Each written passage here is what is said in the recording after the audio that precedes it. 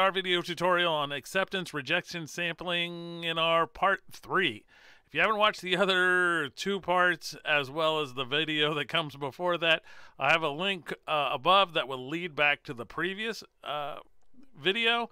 I would highly recommend you watch those if you're unfamiliar with what we're doing. So on this one, all I want to do is take this automated acceptance rejection sampling algorithm, and I want to put it in a for loop so that I can generate exactly the number of random deviates that I want. Again, we've been playing with the F distribution with 3 numerator degrees of freedom and 20 denominator degrees of freedom. Here is the code that we had from last time. I put it up here, part 3. But what I'm going to do is I'm going to copy and paste this. Why am I going to copy and paste this? Just so I don't lose anything. And I'm going to paste it down below so that we can put a loop around it. Okay, so I'm moving down here. I'm going to paste it. And we want to put a loop around it. So we want to do a for loop. 1, 2, and 1, or I'll just call it number of samps 1.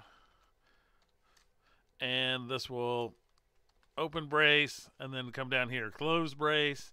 We're going to have to store off the result someplace. I'm going to make a container to do that. Anytime you do a for loop, typically you're going to want to store the samples. So I'm going to call this samples 1, and I'm going to store it in the ith bin of this thing.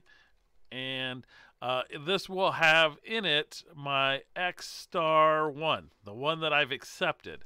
So remember, the while loop's not going to kick out an x star 1 until there's one that is acceptable. So let me put here, store the result. And I'll tab that in as well, just so it matches up. All right, so I need to create a container, which I've already named. So I'm going to make samples 1. I'm going to repeat 0 and samps 1 times, which I haven't defined m samps 1 yet. This is the number of samples that I want to pull. So n samps 1, let's suppose we want 10 of them. I'm also going to here comment this out so we don't see all this information. It'll cause everything to run slower.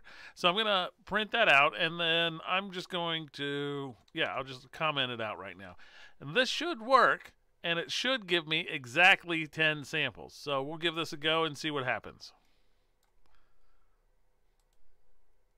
And I can come over here, type in samples 1, and I should see 10 samples from this thing. Great.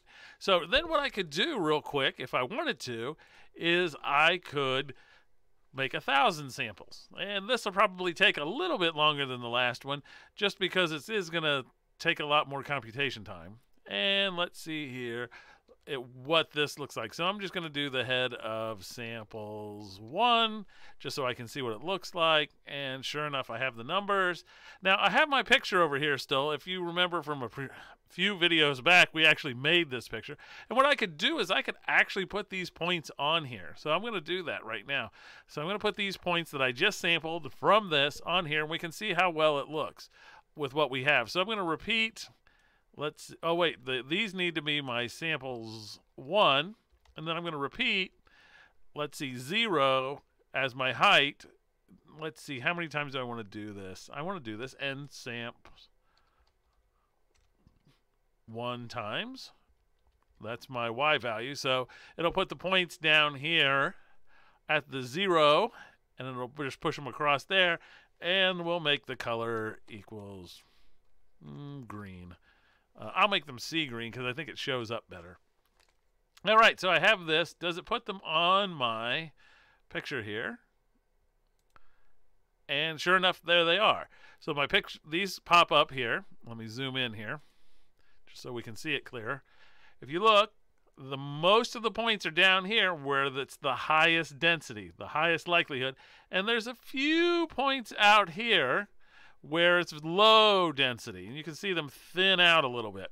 Notice none of them will be bigger than 8 because we purposely picked our lower bound and upper bound to be 8.